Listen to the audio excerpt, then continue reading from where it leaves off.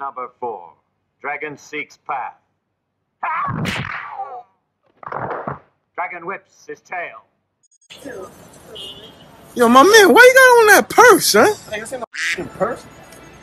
I'm the big dilf. Don't do that. $100 Patron in the bid at, you heard? Get your money up, not your funny up.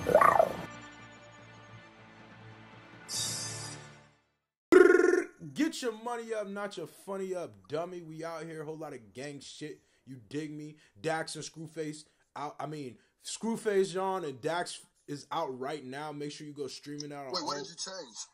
I said Dax and Screwface, and I just kind of felt like that was weird. Okay. I don't know. So anyway, Screwface and Dax out right now. Make sure you go cop that. Dream Chaser is the name of the song. Cop that shit, dog. iTunes. Yeah, oh yeah, by the way, I'm still giving away. I know I said I was only going to do it for the pre-orders, but I'm still sending that thank you song to everybody who purchases the song and sends me proof of purchase. Still sending that to everybody. So y'all keep doing that. I've had a lot the last few days. That thank you song can still be yours. Just purchase the song. Email me proof of purchase at scrufacejean@gmail.com. Make sure you cop that Strictly for the Fans merch. That shit out now. Make sure you go cop that MUNFU podcast merch that's coming out soon. With the old stuff, because it's still hot. You know what I mean? I thought you was fro. You ugly as hell, dog. Yo, so today, what we talking about today, man? We got a lot of discuss. Shout out to Oddball. I like him. So I'm gonna keep it a hundred band fandy with you niggas. We have nothing to talk about because nothing has been happening in hip hop. Nothing. Well, not even in pop culture. Nothing has been happening. Nothing. And I refuse, and I'm gonna keep saying this. I refuse to do this R. Kelly shit, man. I refuse to pretend like I'm surprised at this R. Kelly shit. I refuse that. So if you're not talking about R. Kelly, nigga, you basically just quiet on the net right now. Facts. You know what I mean? It's quiet out here. So, yo. So we're going to talk about today something that is evergreen, something that, can be talked about at any time, which is what is the best label? And I think we're going to make this a new little series, little head-to-head joints. And we're going between Cash Money and Cash Money and Shady. What else? Shady. Shady, I'm tripping. Yeah, what was the best? My nigga, you serious, bro? Yeah, I mean, you can. What was the best label? That's what we're gonna do. Facts. So we're gonna compare and contrast. This is just for educational purposes only. So don't think that if one person or another person says one thing, that they're trying to attack the other. Okay? Disclaimer. Thank you. All right? Boom. So how we gonna kick this? This is just for fun. Don't be a little bitch. Facts. So how we gonna kick this shit off right, bruh? Well, I guess we're gonna have to take a label and just go in. Was I Shady? You Shady. Okay, I'm Shady. And I'm Cash Money. But this is not how I feel. Just disclaimer. Like, let y'all know that I don't know if I feel this way. So that's why we're. And here is the, what's it called? Explain the rules to them for a second. All right, so we're going to use somewhat of the umbrellas, meaning like the people that they spawned off of other people that were signed to the label at one time, people that, were involved with their label and stuff like that were signed to them, worked with them, helped create whatever, I guess. But we're not going to use like, basically if they're a part of the label, we're going to use them to an extent. But, yeah. So, and what the criteria we're looking at is impact, like we always do. Facts, impact. Album sales, talent level of the rosters, if you take one label out of hip hop, what hurts the most, which is basically impact. And whatever else we can think of. You want to start it? Yeah. All right. Off top, I'm gonna say, just as a thesis statement, Shady Records is killing Cash Money. That's Or kind of every like, step- I'm not gonna like just let you just say that. Like, you're not just gonna like start this shit off and be like, I mean, oh, that's how yo, we by start the off. way, it's not like killing it. Like, I can't say that. Because, I mean, what makes you say that? Shady Records, before I even start getting into the facts, Shady Records at one point, because Cash Money had this at one point too, it didn't have it for the whole entire duration of the thing. Facts, At one point, had the Midas touch. Yeah. And the Midas touch well over Cash Money. Well over Cash Money. And if Meaning you're talking what? about Meaning what? Longer? no, the Midas touch meaning the scale of how much gold they got for everything they touched. Okay. So, if we're talking about a label, what is a label's job, right? We're just talking about the thesis. At the end of the day, what is a label's job? A label's job is to get an artist and make them as popular as possible, see if he can sell as many records as possible. Correct? Yeah. Here's my argument, just before we get into facts. How many artists? Well, I guess that's right too. Cause I'm trying to think. How many artists off Cash Money have over 2 million CD sales?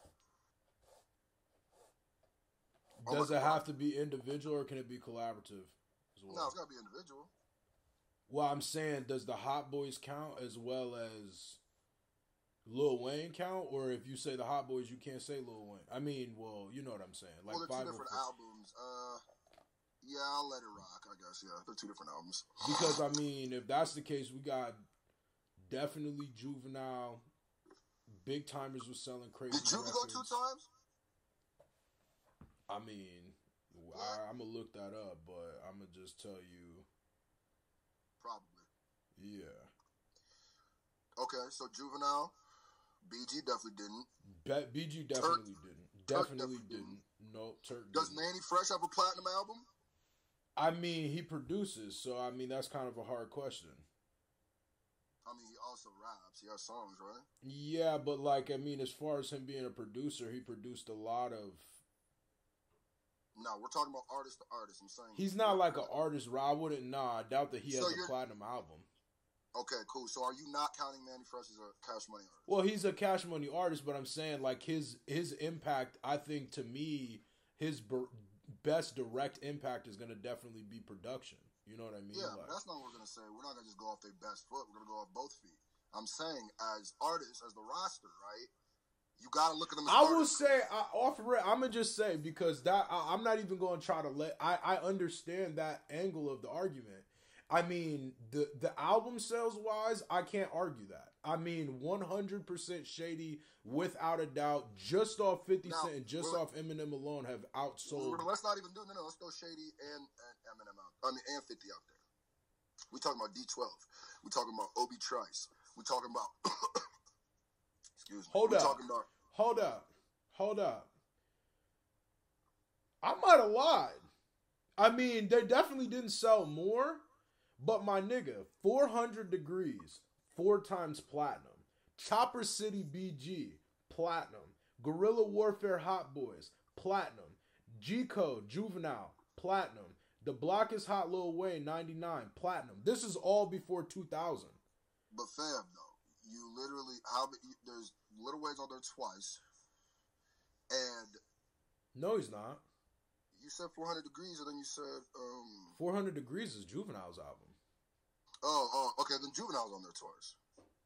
Yeah, but it's 2 completely different albums. I feel you, but we're saying the artist. We're saying like, if the artist can go platinum, he should be able to go platinum again, right? So if 50 goes 13, he should be able to at least do 4, right? Right? Yeah. I'm telling you right now, if that was in '98, so yeah, that was before like Eminem was super popping. That was literally the year before Eminem was super right. So, but what I'm saying is that may be a point that they had people in there was going platinum. Now, this point may be weird, but follow me if you follow me though. My bad. I think Shady has, and we're talking about the label, remember? I think Shady as a label has made more people. I'll put it this way. It's hard to explain, but it's about what it took to get platinum. That's why I say with the Juvenile, if he's on there twice, I feel like whether or not, if he would have been on Cash Money or not, that second album would have done numbers just because of the fall off of the first one. I'm saying who needed the entity to go? Shady Records has a bunch of people who sold way more records than they were supposed to. It was clearly the Shady button that made them sell them numbers. But that's kind of like unfair though, because I mean, all in all, the reason why Cash Money was the way that it was because they were pretty much a group. Whether it was the 504 Boys, the Hot Boys, whether it was, you know, they were all essentially from the same thing. You know what I mean? So it's kind of like it was basically like a hip hop group that all split up and did their individual thing. So it's like as an individual, like it would be as like this, right? It would be like Slaughterhouse, right? And how Slaughterhouse, if Slaughterhouse, all their artists drops individual albums and then all of their artists go platinum. All of the Cash Money album, all of the Cash Money people were going platinum. Bizarre wasn't going platinum, is what I'm saying. You know what I mean? Wait, what? Like I'm saying, D12 was going platinum. Bizarre wasn't dropping an individual album and going platinum. But that's not fair. You created that scenario because they're not a group. They're not all together as a group. You said they're D12 is. No. We're talking about Cash Money. Yeah, no, I was saying at one time, but I'm saying when they started, they all started together. They didn't start as individual acts. They didn't all. The Hot Boys were not the. Yeah, they did.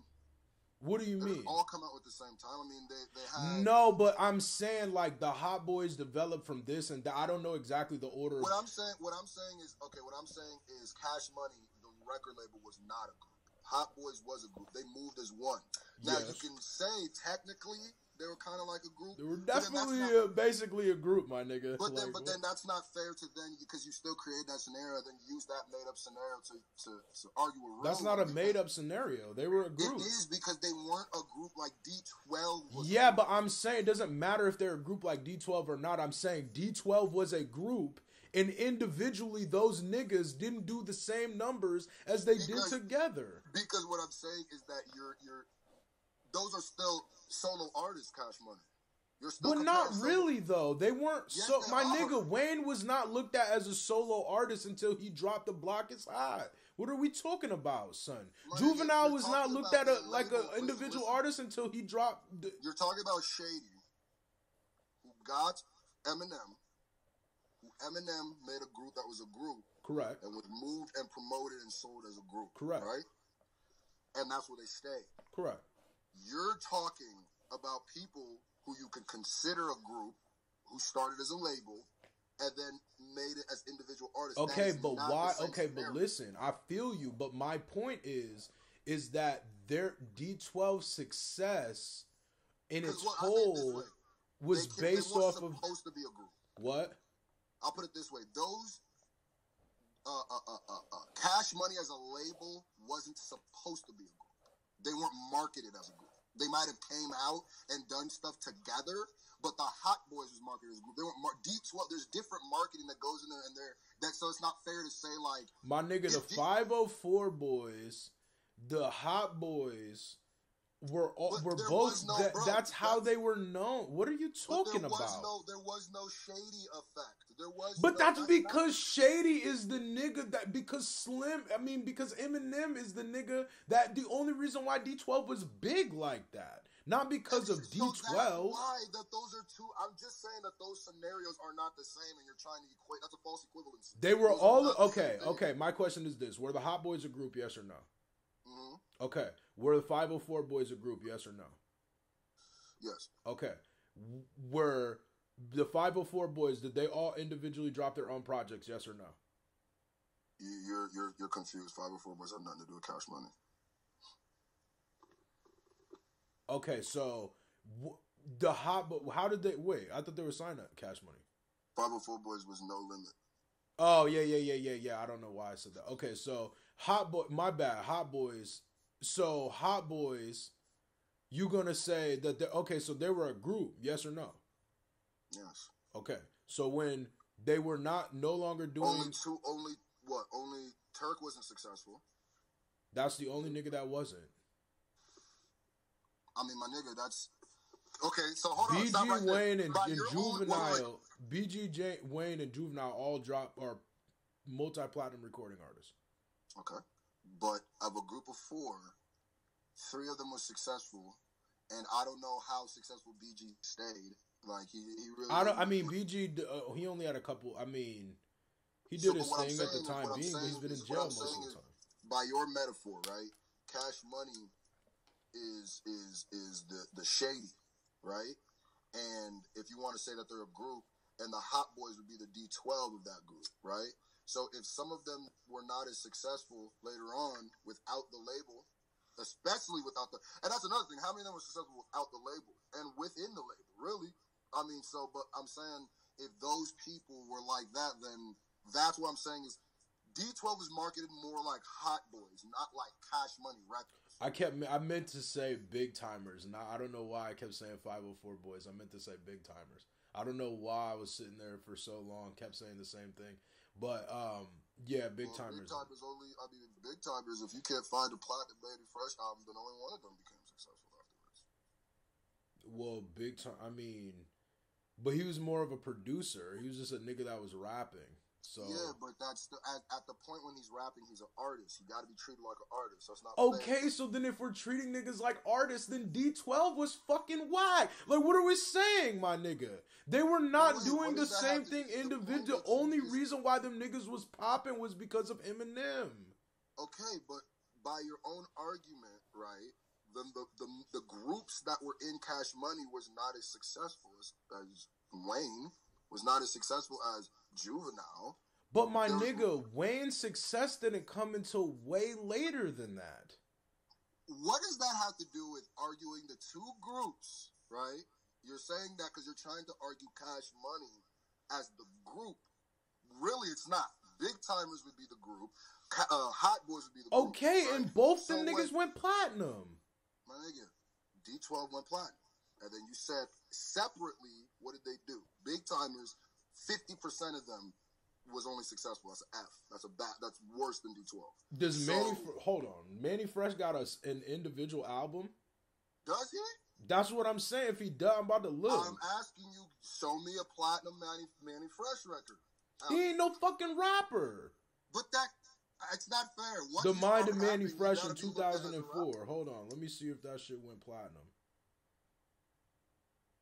Definitely not fair. You can't just not. If you're in there, you playing in that ring, then you must get the same rules at that point. We're not talking about beat battles. We're talking about Big Timers. Big Timers was not a production group. He was rapping. Hold on.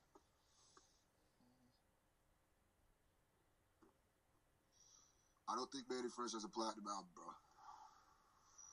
I'll put it this way. I bet you if he does have an album, I could probably find you another person on D12 whose solo project might have sold more, and I'm trying to think.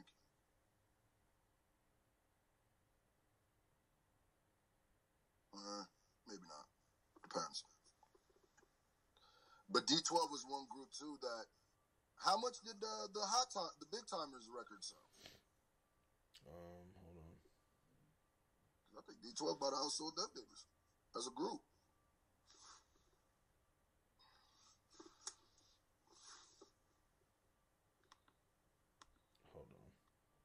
Yesterday, can I ever try to pull a knife on me? Oh no, 50 Cent is a shady artist. 50 is a shady artist. 50. That's why I said 50 and But nah, not even on some umbrella shit. He's literally a shady artist. Yeah. Somebody said that when we did that video about him recently. I wish there was just a the shady shit page. All over Cash Money. I haven't even pulled out 50 yet. I mean, I said that though. I said album sales. I'm just saying everything wise, like I can't say that. I can't say that. Wait. Hold on. everything I get the impact. Hold on.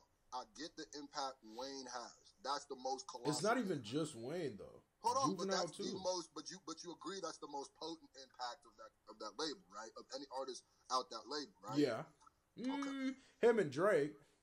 So him and Drake would be the Eminem and 50 Cent. And Nicki correct? Minaj.